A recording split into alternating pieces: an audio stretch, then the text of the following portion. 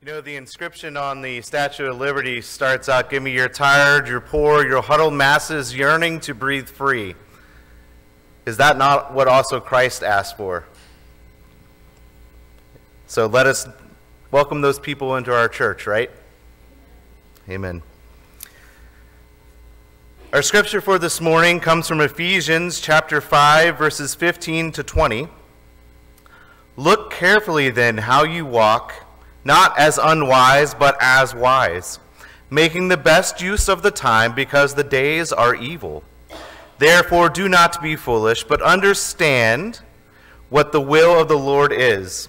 And do not get drunk with wine, for that is debauchery, but be filled with the Spirit, addressing one another in psalms and hymns and spiritual songs, singing and making melody to the Lord with your heart, giving thanks always and for everything to God the Father, in the name of our Lord Jesus Christ."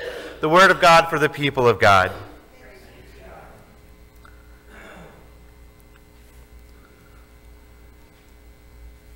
So I had this thought since we put our sermons out there online as well, and it's that I've never really said welcome to our viewers online. So this morning, welcome to you that may be watching online, and obviously welcome to all you that are here in person today. So as we finish this week with our series in Ephesians, so this will be our final sermon based on Ephesians in this little series that we have done, we find Paul once again calling on the people of his time, and ours as well, with instructions on how we are to be living our lives. And what we find at the start of today's scripture is a reminder to us that we are not to be wasting time on things that are not important. That we are to be wise with our time that we have, spending it in worship and filled with the Spirit. And in the end of this week's scripture, Paul calls us to be singing and making melody to the Lord with our heart and giving thanks to God for everything in the name of Jesus. Now, to me, when I read that scripture, that is, especially that ending part of the scripture, what really jumps out to me is this idea that we are to be living our lives with a sense of joy. It feels like joy is something that is in short supply in our world today. When we look around, we tend to see anger. And indeed, when we see someone or meet someone that is joyful, often our first thought is, "What is wrong with you? How could you be so happy all the time? You know, what do you have to be so happy about?" Have you ever known someone that just seems to be going on in their life, and no matter what is happening to them, they have a smile on their face? It's as if the world could be ending, their house could be on fire, their dog could have run away, their truck could have broken down, and their baby could have done left them, as they would say in an old country song. And it doesn't seem to faze that person at all. They continue on with that smile on their face. So I have known several people throughout my life that simply existed with a sense of joy and happiness no matter what came their way. And I will be entirely honest with you, church, when I talked to those people, I did not view them with a sense of awe or a sense of jealousy. When I would look at them and see how happy they were no matter what came their way, often I wondered, what is wrong with you? How can you possibly be happy in this situation? See, I was guilty of reacting the way that most of the world does when we find someone that seems to be happy all the time. And I'll give you a great example of this. When I was working at the borough in Lewistown during my summers between college, whenever it would rain, see, our primary job was to mow grass. Mow grass, weed eat, that's what we did. But when it would rain, our job was to go to the waste treatment plant, and we had to shovel out the dry beds.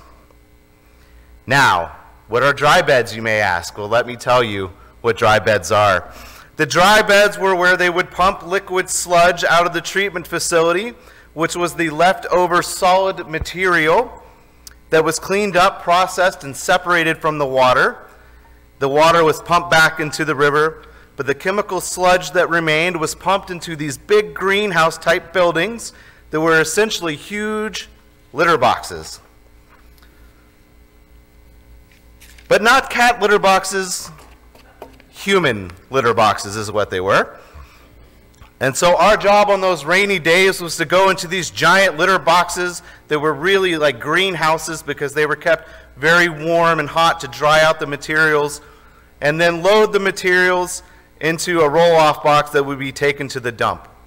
So on a day when we knew it was going to rain all day, we knew that is where we would be working. And one week we had a particularly wet week, and we found ourselves working day after day in a hot, humid building, shoveling who really knows what at this point for hours on end. And after the third day, it became pretty disheartening to go into work knowing it was going to rain again that day. But there was one guy that worked with us, and he was always happy on the days when it would rain. He would come in with a big smile on his face, and he'd always laugh and joke about, well, I guess we're going over to the treatment plant today. And the rest of us would just look at him and wonder, how can you be happy doing this? You know, we could be out mowing grass or doing something, though, even though it was hard physical labor, at least we weren't stuck in that building all day. And so finally, one day I just asked him, how are you so happy to be doing this again today? And he responded with, I have two choices, Eric.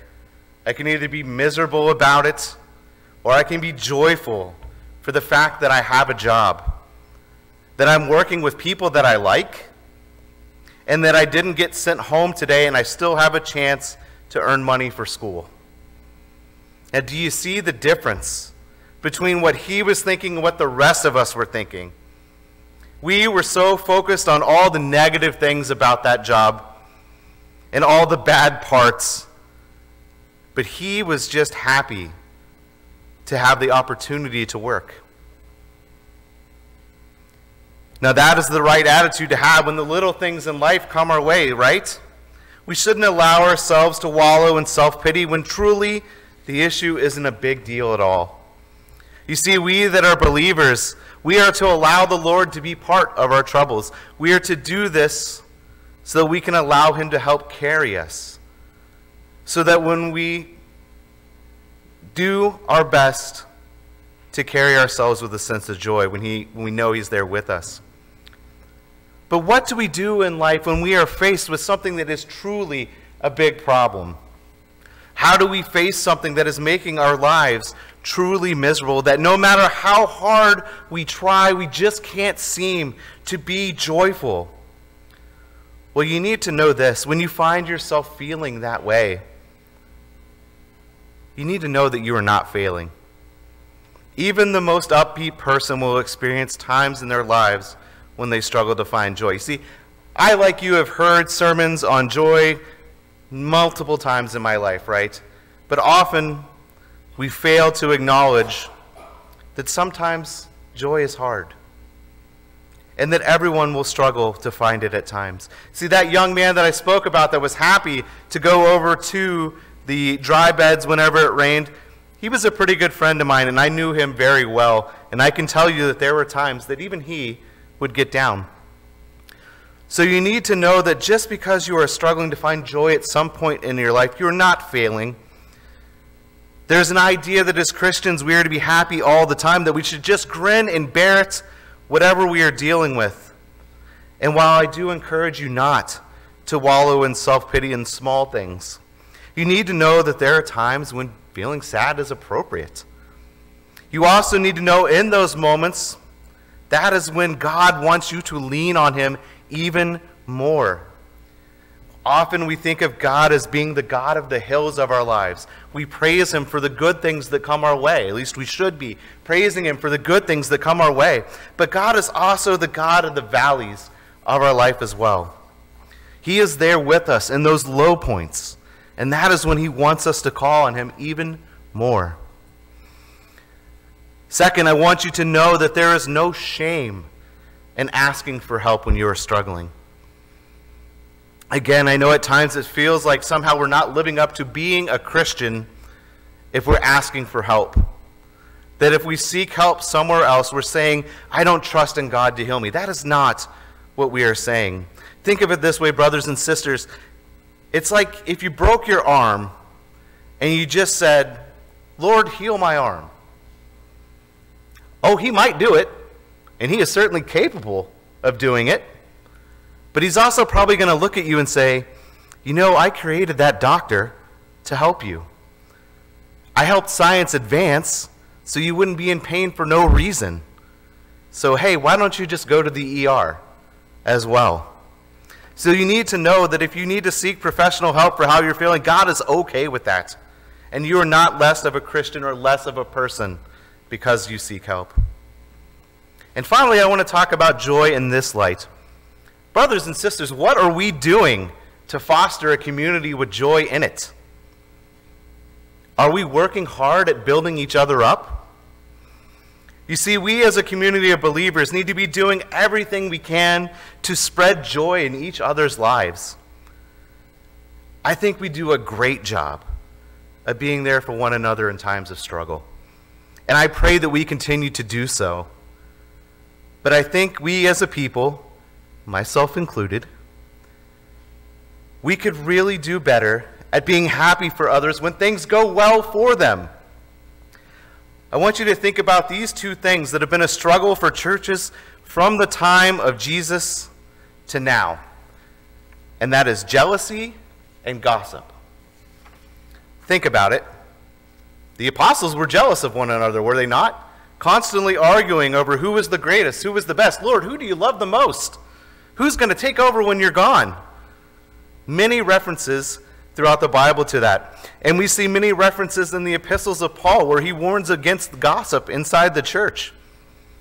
Well, brothers and sisters, if we can foster a community that only rejoices when something good happens to one of our members, well, then that's going to eliminate all the jealousy and most of the gossip.